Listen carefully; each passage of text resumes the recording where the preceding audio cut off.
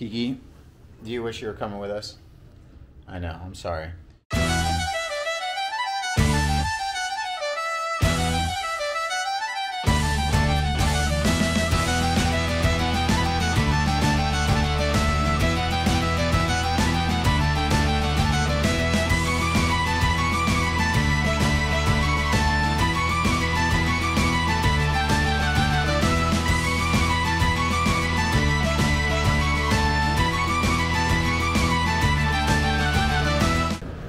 Alright guys, good morning from Dublin. We've just touched down from Red Eye in New York City. Didn't get much sleep, but it's alright. We'll power through it.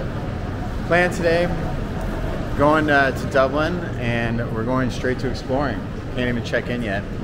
Very similar to what we did in Italy. So yeah, stay tuned for some Dublin content.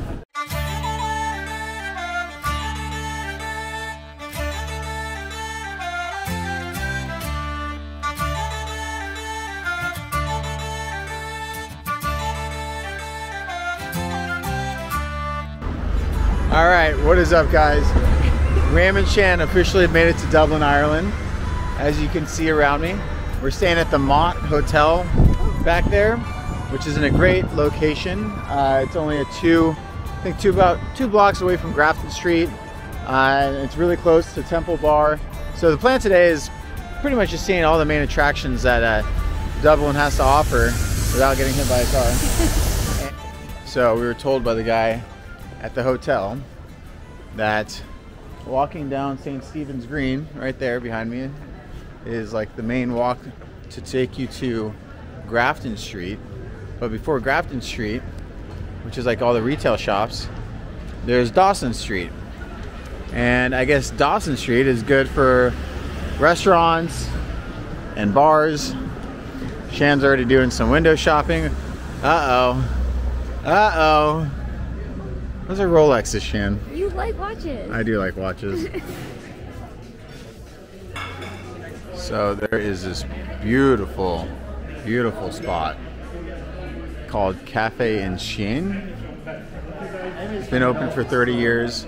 Me and Shan just had some brunch here, walking around. It's on Dawson Street. Highly recommend coming here. This is beautiful.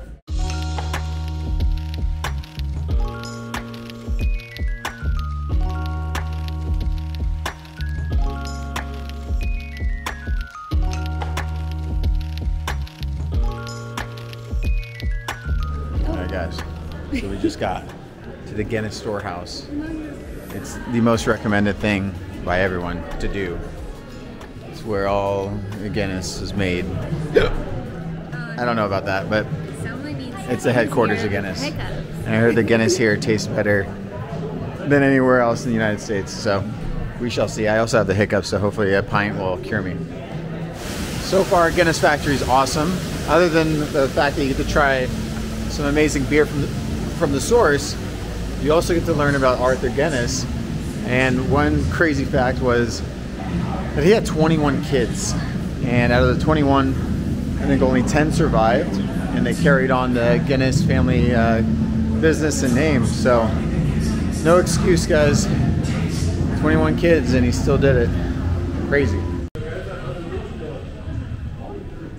So first of all, hello everybody, and welcome to our tasting rooms. Alright, Shan. They say that Guinness tastes different / better in Ireland, especially at the Guinness factory. Cheers.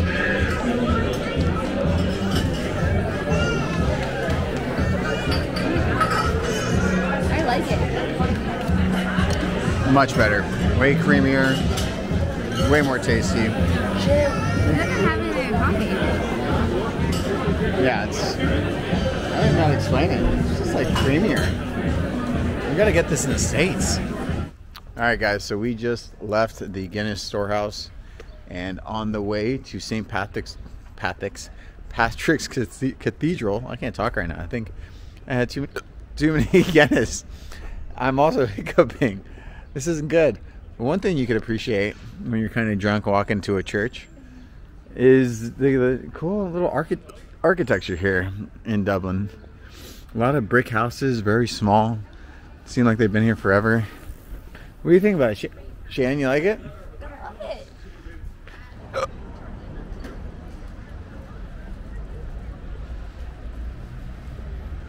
Alright guys, we are currently getting lost around Dublin. Don't really know where we're at right now, but it seems to be a popular area. This is Drury Street, and one way I would explain Dublin is it's a city of bricks. All the buildings I see around are all just red bricks. Looks really old. Shan likes it. Shan wanted to go down the street because it had all the string lights. It's very inviting, but it's dope.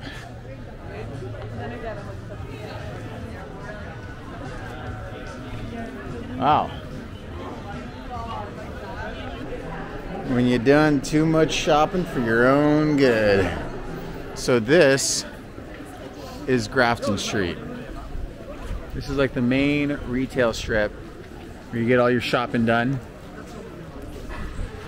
It's alright. I like it.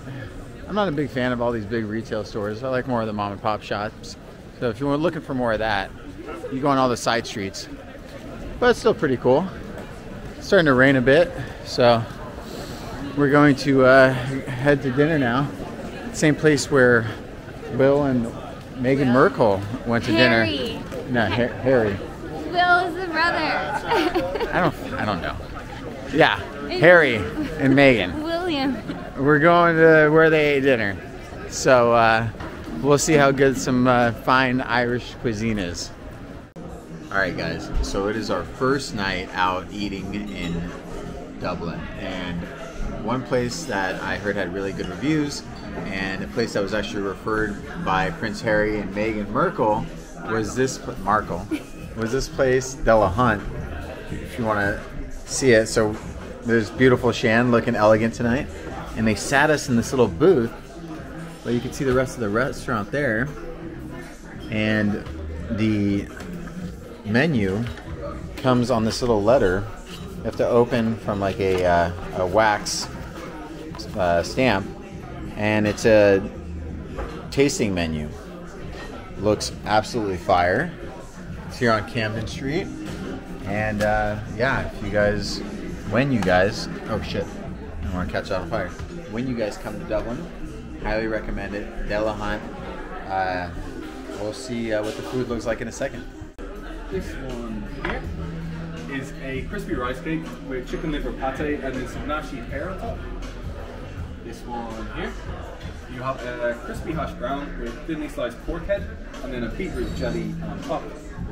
And this last one here is a dashi cracker with bluefin tuna and then a sprinkle of sesame seeds as well. Oh, thank you.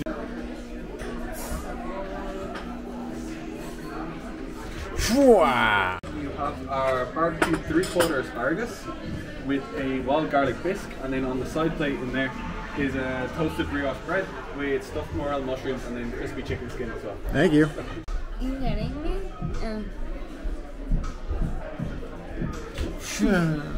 So we just had a fantastic, almost felt like it was supposed to be a 4-course dinner at Della Hunt, but it was probably like 8. They gave us way too much food. But it was really good. You guys got to go there. It was little. It was little. It was very little. It was so good. Very little, but it was so good. But now we're going down to Temple Bar because we haven't even been there yet. We got dropped off down the sketchy alleyway. Look at this. You know what's dope about the sketchy alleyway? It's got cobblestone.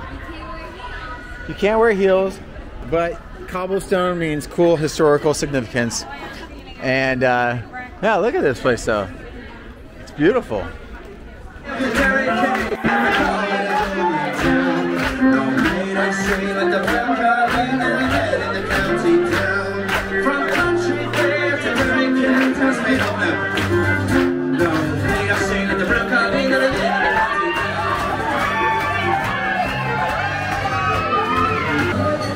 Shan, what do you think of the Guinness? I don't know, but it's that good.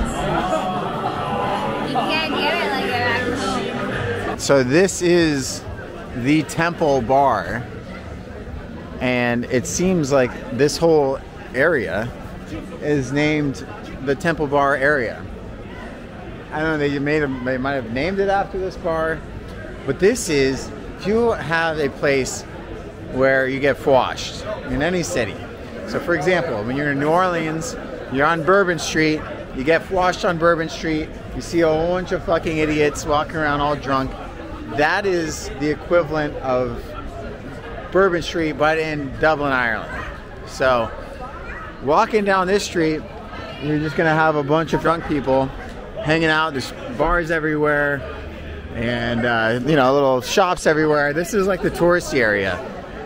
All right guys, so it is the end of our first night in Dublin, Ireland.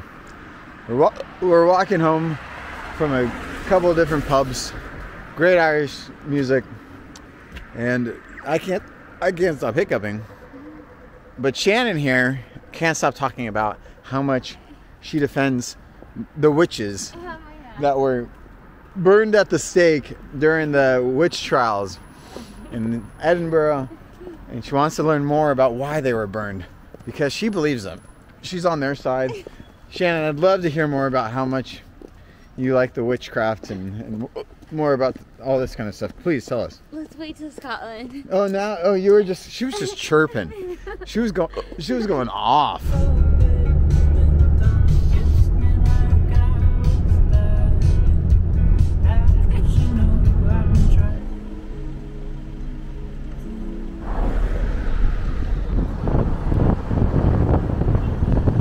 Alright guys, so we have just arrived in Cork. A little bit late start, but we're here. We're at the Montanet, I think it's Montanet Hotel. The place is beautiful. Check out this view. There's the inside. You get this outside terrace. And there's the city. It's got this like other little cocktail bar lounge. I don't even know what over there. Nice little garden down there. So yeah, I mean, we're only here for one night and then we're heading to Galway. So let's see what Cork nightlife has to offer. This is downtown Cork. Shan wants to go to a speakeasy called Upstairs. Upstairs. Found it on TikTok. She found it on TikTok, but it looks like it's this place. Let's check it out. Oh, sorry, man. We're in here. Oh, nice. Oh, wow.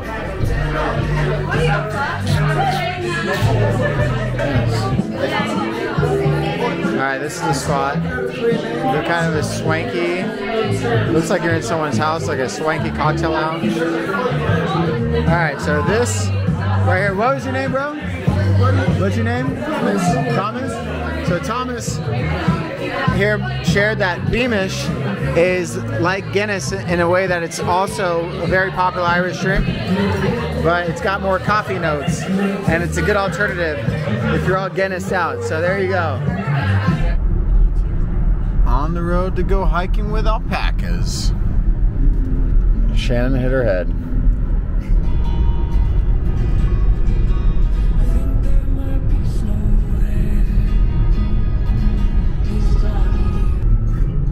Drive to the Ring of Kerry is incredible. Look at that.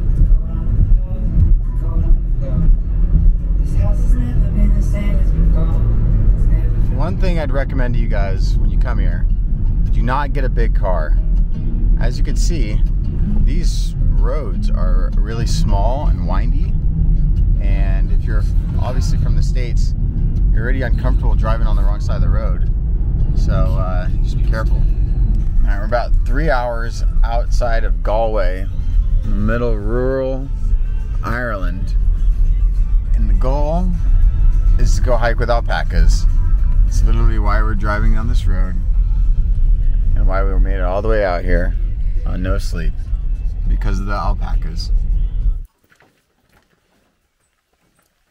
Alright, so we are in the middle of nowhere in Ireland on a, looks like a farm, and we're about to go alpaca hiking. We're hiking with alpacas, so let's see how it is. Yeah, he's a bit spoiled. We try not to let him outside while we're checking. So there's the llamas. Llamas are like, what are you guys doing?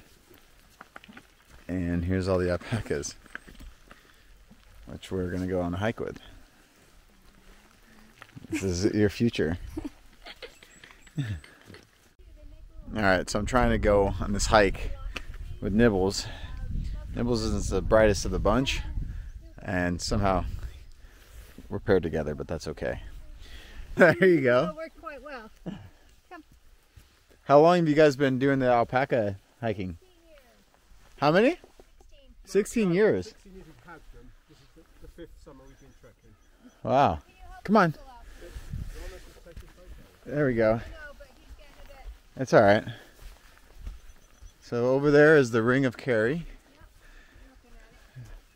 These are freshwater lakes in front, and then that big body of water coming in is the Atlantic. Oh, wow. And how far is Galway from here? Several hours. Yeah, that's where we're going next. Wow, look at those little houses just by themselves. And they should come. You go, Herbie. Oh.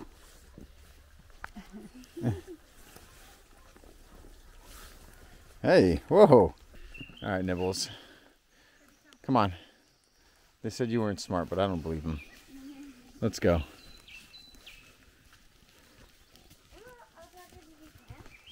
So, what we learned a little bit is that alpacas are animals of prey. So they are at the bottom of the food chain.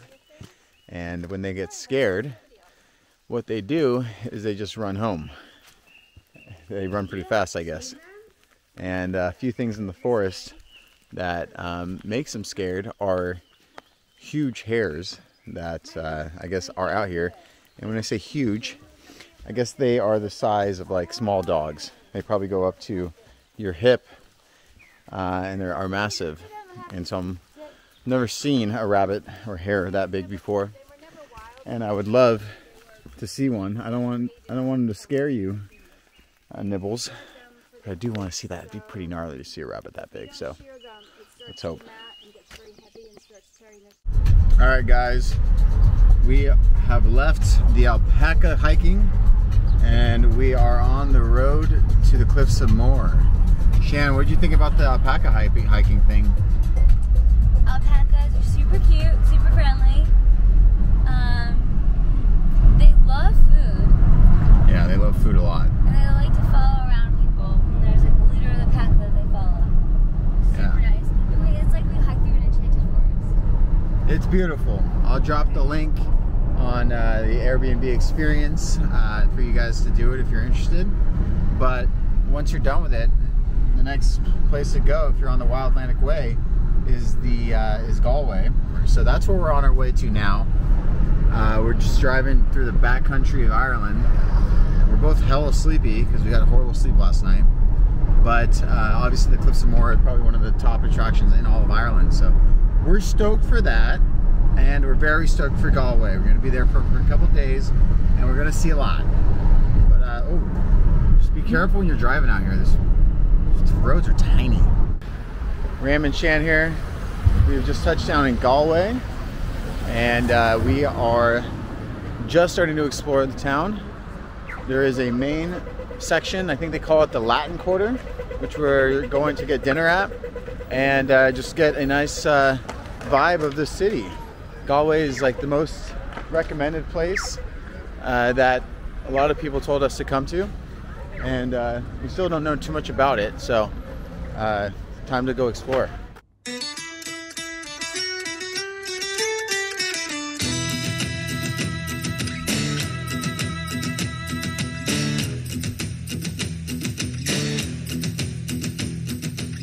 First night in Galway.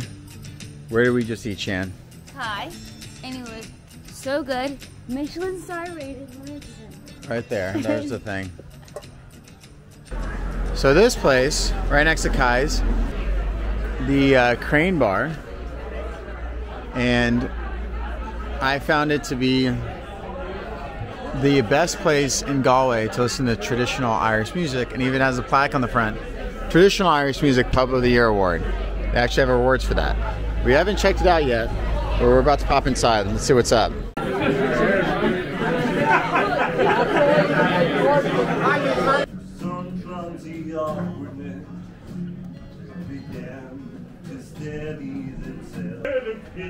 With a jug of punch at my head and feet. Alright guys, life update. Unfortunately it's not a good one. Yesterday Shannon and I got extremely sick from food poisoning or stomach bug or something we ate. So real first day in Galway and mostly our time in Galway was spent in a hotel room pretty much throwing up and doing other stuff that you guys probably don't want to know about. So yeah, unfortunate, but traveling's not traveling without a little adversity. So we're over it and feeling a little bit better. We are now heading to the Cliffs of Moher, which are about an hour and 30 minutes outside of Galway. So obviously that's a big attraction we're excited to see. And then we're heading to Dublin for our last night before we head to Scotland. So yeah, hopefully no more bad news, but what are you gonna do? Look at that. Matchmaking festival. For any of you single people. Alright guys, so we have finally made it to the Cliffs of Moher, and they are breathtaking. Like I've never seen anything like this in my life. Check them out. I can't believe we drove all the way out here. And it's just taken a life-changing experience, right Shan? Right. Just incredible. You guys have to come out here. You can't see those? I can see them.